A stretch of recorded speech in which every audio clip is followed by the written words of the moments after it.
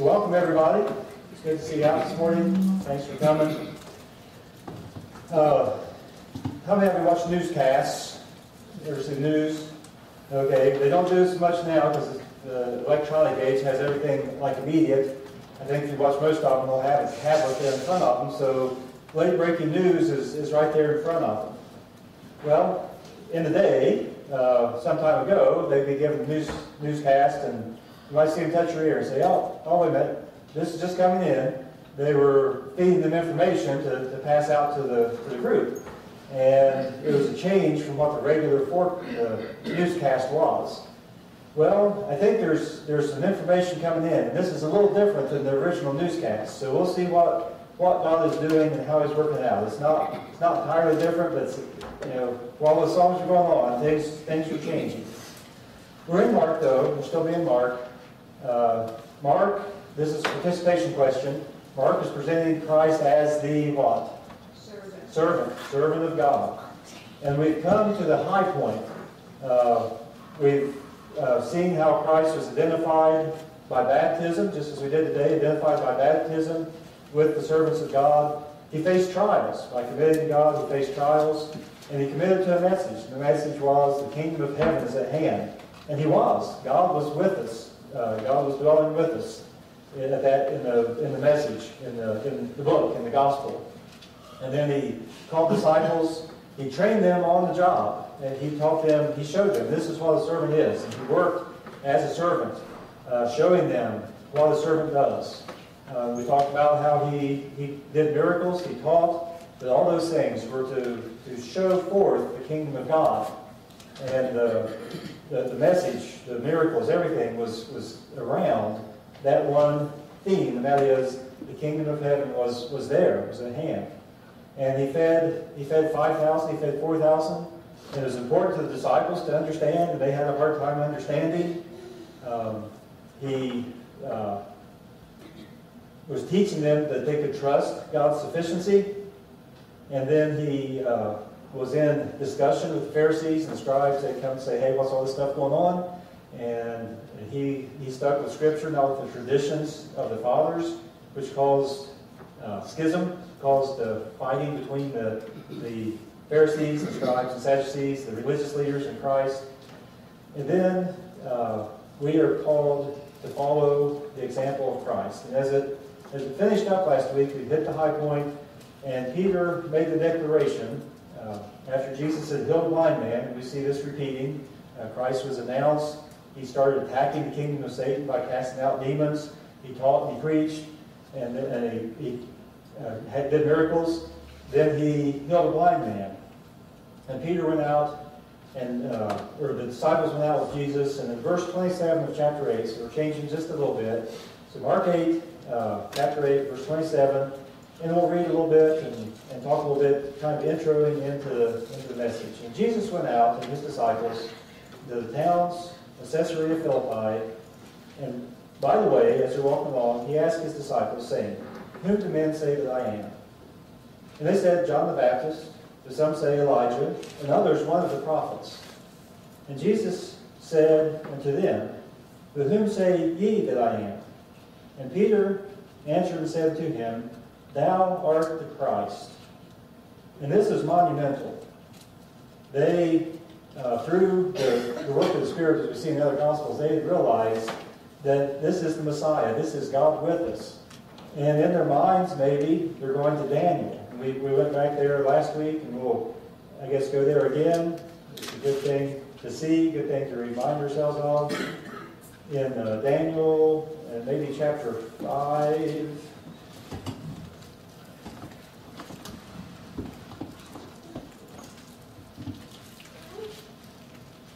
Nope, not 5.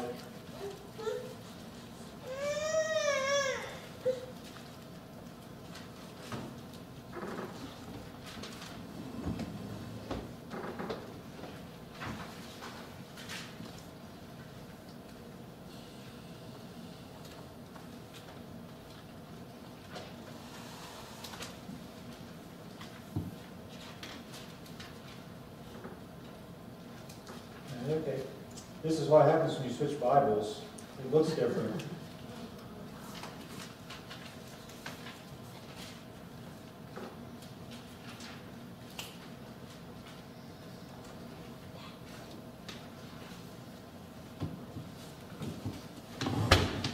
Not there.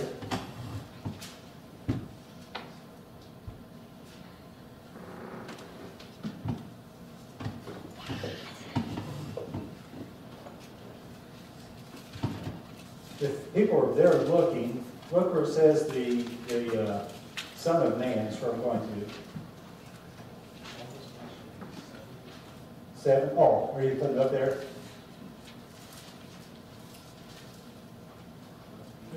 Okay, yes, the Ancient of Days. There we go. Thank you.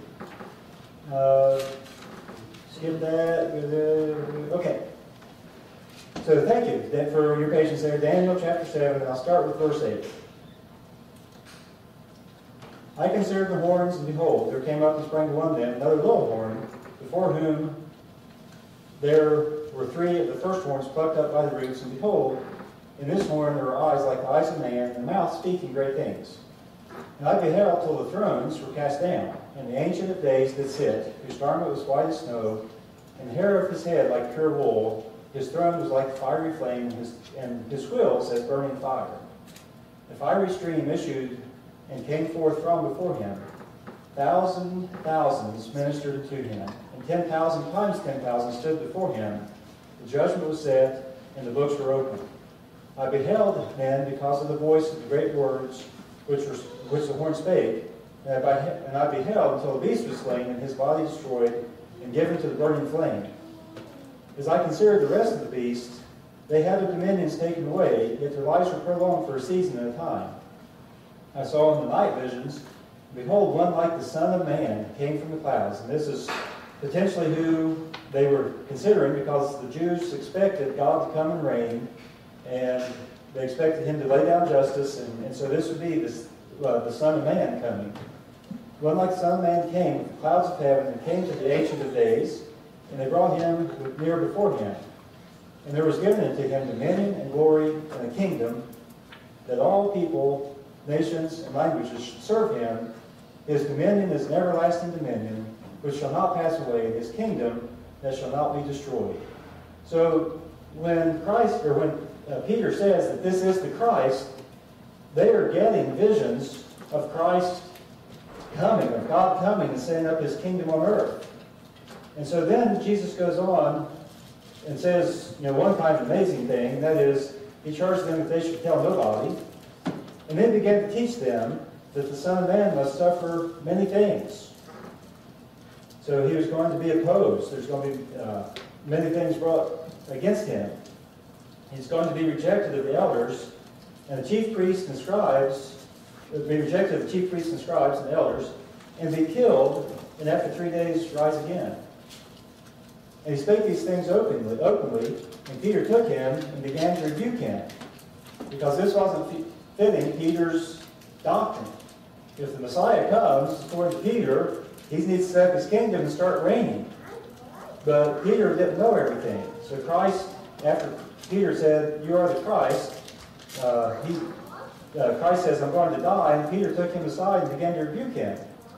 But when he turned about and looked on the disciples, he rebuked Peter, saying, "Get thee behind me, Satan, for thou savorest not the things that are of God, but the things that are of men." So he could see in Peter's heart that he had in mind this earthly kingdom, and that's not what Christ had come yet to establish. And so I'll pause reading there, and let's open with prayer. Our Father and our God, we thank you for this day. Thank you for your word. Thank you for the gospel that you've given us, the message of Christ. Help us to share it freely with those we come in contact with. Help us to share it wisely and truthfully to everyone. We thank you that you have not left us to have to fend for ourselves, but you've given us of your Spirit. You've given us your word. And Father, we can read your word daily. Your Spirit will nourish us in it. Every day is not a feast. Sometimes we eat and we seem to get nothing from it, Father. It's more than we can comprehend, or we don't know what to think. But Father, help us not to be discouraged, but to continue to read. If it's not there in our hearts, Father, we won't use it. We ask that you bless your word, bless the ears of the hearers, the lives of the hearers here today. We ask these things in Christ's name. Amen. So Peter makes the announcement that Jesus is the Christ, and Christ agrees with him. That is true. But then as he goes on to say that I'm going to be rejected of the leaders, of the religious leaders, I'm going to be crucified, Peter, it doesn't fit his idea of who the Messiah was going to be. And so as he starts to rebuke Christ for making these statements, Christ begins to rebuke him. And we're going to skip down to chapter 9. It's not that far in your Bibles. But I'll give Paula, it looks like right at the time there, in chapter 9 of Mark. We'll start with verse 2. Chapter 9, verse 2, and we'll continue through verse 13. And after 6 days, Jesus takes with him Peter and James and John and leads them up into a high mountain apart by themselves. And he was transfigured before them. And his raiment became shining, exceeding white as snow, so as no fuller on earth can white them. And there appeared unto him Elijah and Moses, and they were talking with Jesus.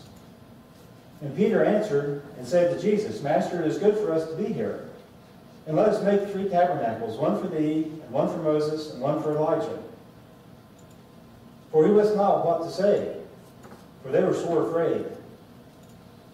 And there was a cloud that overshadowed them, and a voice came out of the cloud, saying, This is my beloved Son, hear him. And suddenly, when they had looked about, they saw no man any more, save Jesus only, with themselves. And as they came down from the mountain, he charged them that they should tell no man what things they had seen, till the Son of Man were risen from the dead. And they kept until the Son of Man risen from the dead. So we've heard a whole bunch of keep this to yourself, but he gives them a time frame, until the Son of Man be risen from the dead. And they kept that saying with themselves, questioning one another with what the rising from the dead should mean, even though Christ had clearly told them earlier that he's going to be crucified and raised again.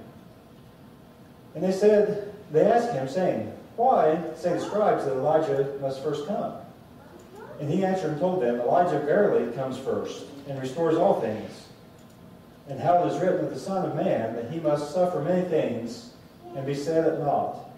But I say unto you that Elijah is indeed come, and they have done unto him whatsoever they listed or pleased, as it is written of him. And in other Gospels mention that the disciples realized he's talking about John. So this is the turning point in the book of Mark. Christ has been instructing the disciples. They've seen many miracles happen. They have heard Jesus teach many things. And because all these things have happened, they have recognized that this is the Christ. This is the Messiah. And then they're confused because Christ immediately tells them that, right after they say, You are the Christ, he says, I'm going to have to suffer many things. And it's really key, I think, how he says that. And we're going to back up a little bit to chapter 8 again, in verse 31. And he begins to teach them that the Son of Man must suffer many things. Before this point in the Gospel of Mark, and this is like the midpoint in words even, before this chapter, Christ had referred to himself as the Son of Man, or others had referred to him as the Son of Man only a few times. Everybody want to guess? This will keep you involved here. How many times? I wouldn't have known this, so just take a guess. How many say 1? How many say 2? Okay, 2. How many say 3? 3. Okay. How many 4? Okay, there's 2 times. 2 times, up until this point, Christ had said he was the Son of Man, I think once, and then someone had said about him, I think it was one of the demons said, Oh, you Son of Man. So 2 times up till this point. Now, after this point, from this point on, where he's revealed as the Son of, or as he's called the Christ, here's another guess for you. How many times does he use of himself, Son of Man? How many say 10? Okay, how many say 11? How many say 12? Okay, good choice. 12 times he refers to himself as the Son of Man. Something has changed. This is a change in his ministry. Up until this point, he has been focusing, I think, on training his disciples. And the training doesn't stop. It's not like, okay, disciples, I'm going to train you. Now, you know that I'm the Christ, I'm the Son of Man, I am Messiah, I'm Emmanuel, and I'm going to stop training now and go do this other task that the Father's called me to do. But he has focused on training them up until this point when he's revealed as the Son of God, and now he has another job along with that he has to do, and that's to complete everything that the Father has called him to do.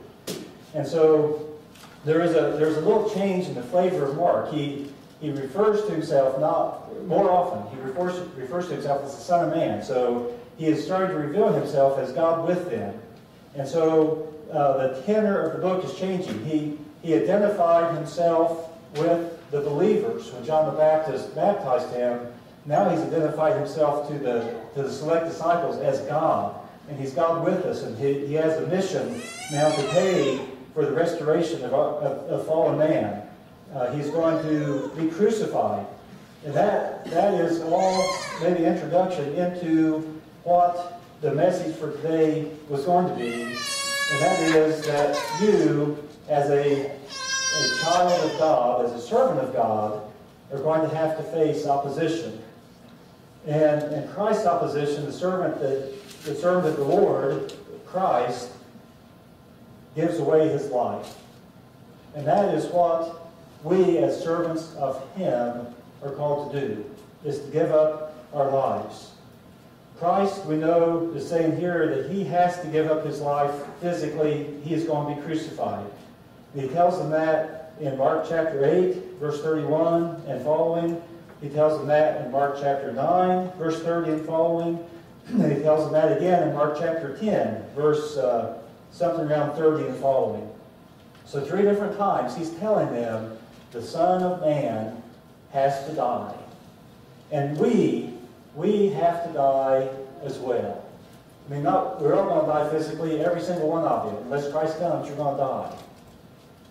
But as much language and realistic violence as there is in Band of Brothers, there is a good statement, and I've used it here because it is a good statement. There was a lieutenant who ends up being the captain by the time that the war's over, but he seemingly had no fear. And as they got newer soldiers in, they were scared. And one of the guys had just hunkered down in the foxhole while the whole battle went on and couldn't move. And this lieutenant comes by and asks him how he's doing. And I'm not remember this 100%, so take it with a grain of salt if you've seen it.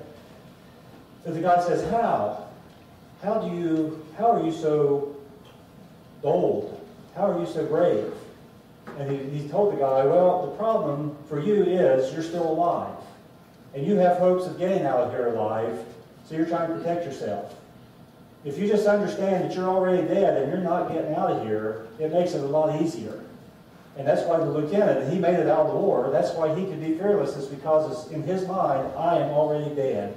And there's no more fear. In the service of Christ, reckon yourselves already dead in him.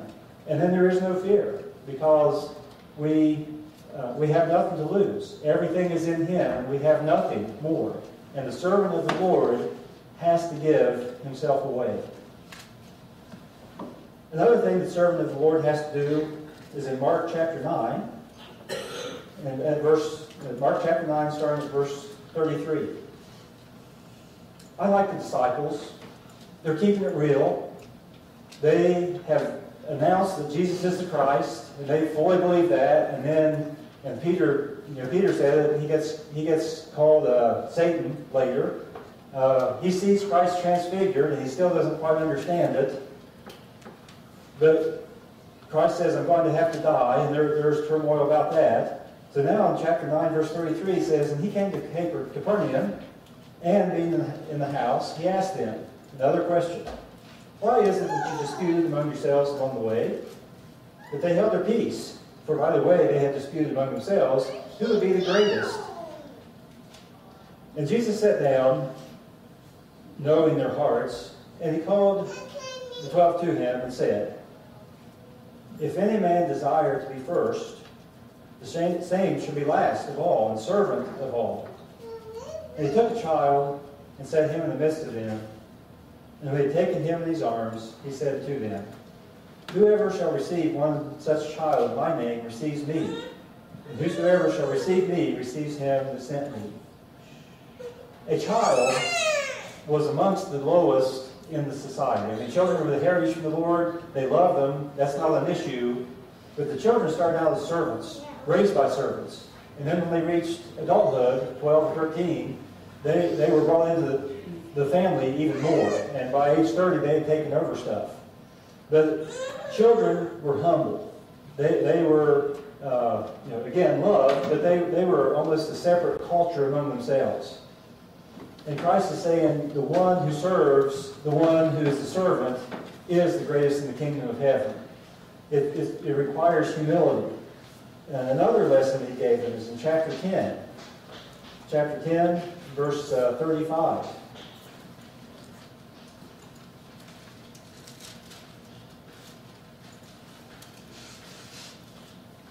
And it says, And James and John, the sons of Zebedee, came unto him, saying, Master, we would that thou should do for us whatever we ask of you.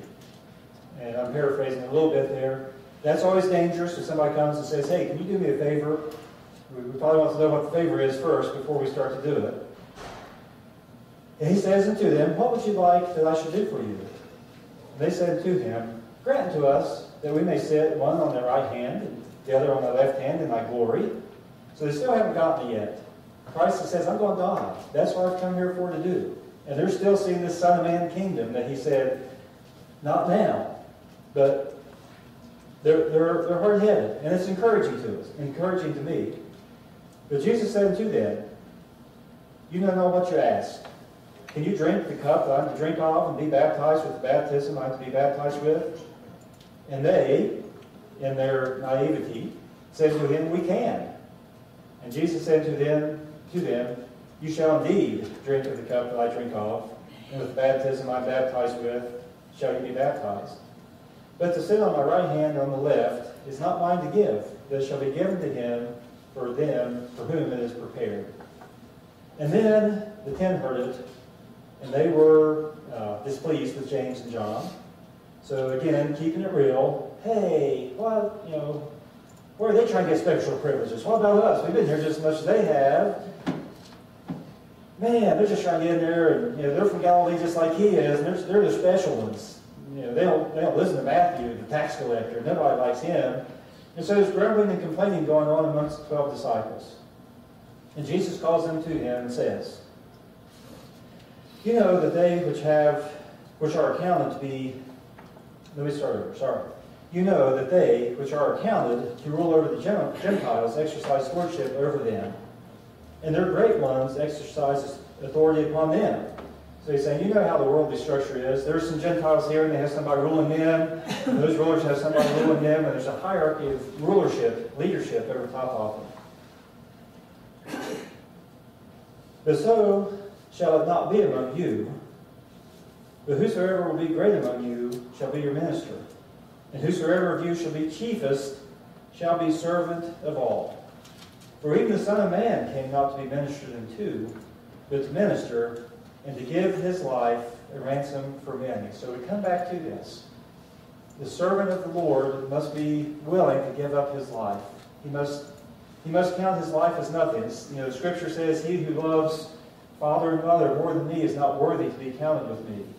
In Matthew, 2 times it says, Whoever loses his life for my sake and the gospel shall find it. And twice he told the disciples, it's not a matter of greatness, it's a matter of humility. So the servant of the Lord has to be humble. And then the last thing that he's going to say that the servant of the Lord does, the servant of the Lord needs to do, and that is to protect the servants of the Lord, to protect the flock. In chapter 9, verse 42, still in Mark chapter 9, verse 42, he's given a picture of a tough life. He's saying, you servants of me, of Christ, you servants, you have to give up your life. You servants, it's not about you anymore. It's about being a servant. It's about humility. So who is standing for us? Who is protecting us if we are to give up our lives, if we're to be humble? And he says in Mark chapter 9, verse 42, "Whosoever shall offend one of these little ones that believe in me, it is better for him that a millstone were hanged about his neck, and he was cast into the sea." Whosoever shall offend one of these little ones. He has some children with him, but he's referring to us. Whoever shall offend one of these little ones that believe in me, it is better for him that a millstone were hanged about his neck, and he was cast into the sea. I learned how to survive in water with my cousins. We had a swimming pool. They had a swimming pool. And we'd play keep away. It's like on the playground where you have the ball and you try to throw it back and forth and keep somebody from getting it. And you'd bounce it and you'd throw it and sling it around and all kinds of deception. Well, we'd do that in the swimming pool. And there's another tool in the swimming pool that gets you to give up the ball. That's for somebody 10 years older than you to put their hand on your head and push you under the water and keep you there. And you can only breathe water for about 2 gulps. And after that, you have to come back to the surface. So I've come close to drowning. I know what it feels like to get water in your lungs. And there's some panic going on about that time.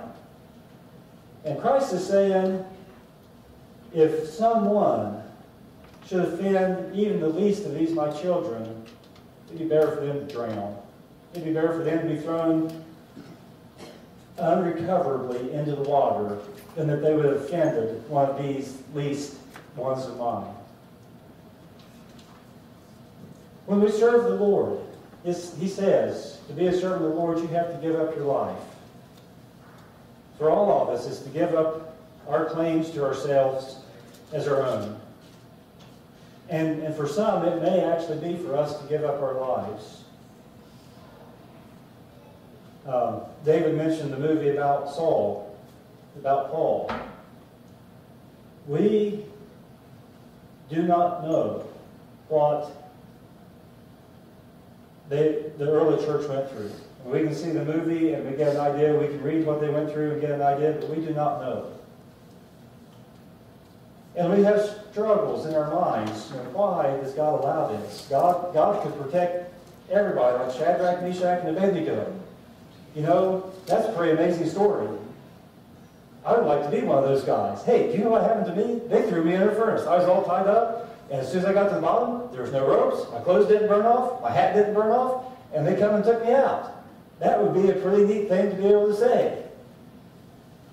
But that doesn't happen very often. That's the miraculous. That's the stories that make the Bible, because they're outside the ordinary. If you look at Hebrews, it throws everybody else into just a few sentences and says, many more were cast to the lions. They had their young removed from them. They died by the sword. They died by the beasts. They were burned. You know, there's a multitude of Christians who have died for their faith in Christ. And there will be a multitude more die for their commitment as a servant of Christ. And I'd like to be able to tell you, you know what, if you give your life to Christ, everything will be great. You'll face no opposition. Your barns will be full. Your wallet will be full. Your car will never have a flat tire. Life will just be perfect. But I unfortunately have to tell you, if you commit your life to Christ, your life's going to be tough. And you wonder, and you will wonder sometimes, God, why do you allow these things to happen? Why do you let these sufferings come on me? Not just the natural worldly sufferings of aging or broken arms and legs and that sort of stuff, but maybe persecution, having things taken from you only because of your faith in Christ. And you wonder, why? Why are you letting these things happen? And Christ said, hey, you're my disciples. They persecuted me. Guess what? They're going to persecute you. But here is how the apple of his eye is considered. Whoever offends one of these least of mine, it would have been better if they were never born. That's how much he loves you. You cannot imagine the horror reserved for those who persecute the Church of Christ. And God is protecting you. If you look in Job, Satan comes up into heaven and God says, "Hey, Satan, have you considered my servant Job?" And Satan said, "Well, yeah, but you have a hedge about him." And God let that hedge go down so that Satan could attack him.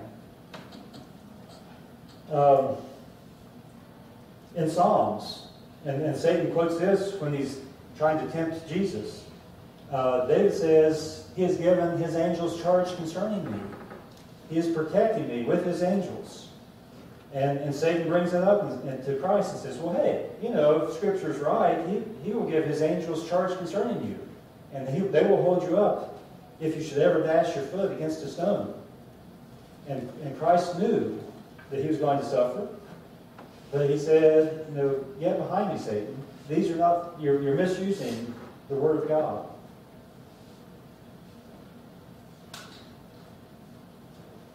And then one more reading in Mark chapter 10.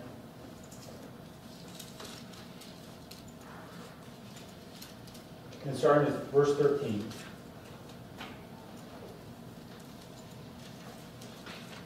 "And they brought young children to him, that he should touch them, and his disciples rebuked those that brought them."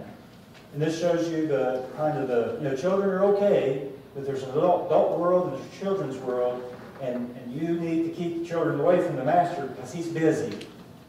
And then it helps us understand the humility. We are servants even to the least of these, even to the children. "And they brought the children to him that he should touch them. And his disciples rebuked those that brought them. But when Jesus saw it, he was very displeased, and said unto them, Suffer or allow the little children to come unto me, and forbid them not. For of such is the kingdom of heaven." We are his children. We accept him with childlike faith. "Verily, truly, I say unto you, whoever will not receive the kingdom of God as a little child, he shall not enter therein." And he took them up in his arms, put his hands upon them, and blessed them. And the servant of the Lord has given himself up, given his life up, so that it's not his own anymore. It's not her own anymore.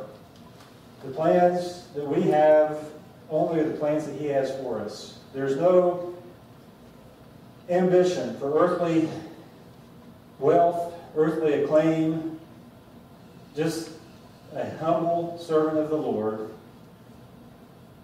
And we wonder, here on earth especially, well, who's standing up for me?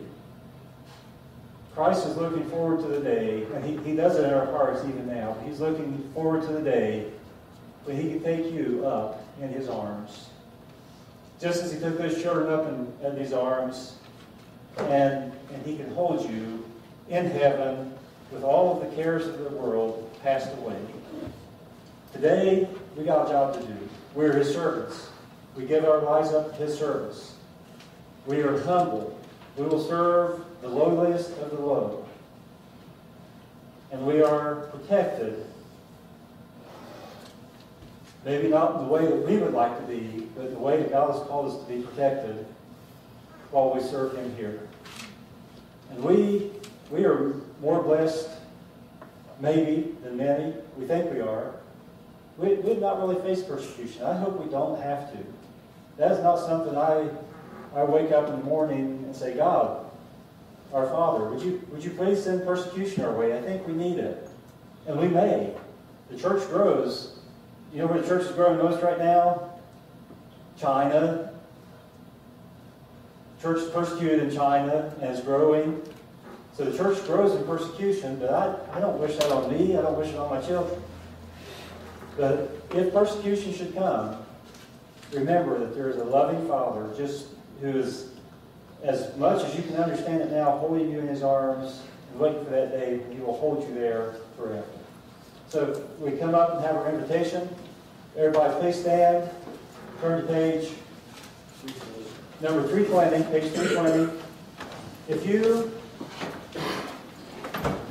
have not given yourself up to the Lord, either by not being saved or by not committing yourself fully to Him, this is a day that you can do that.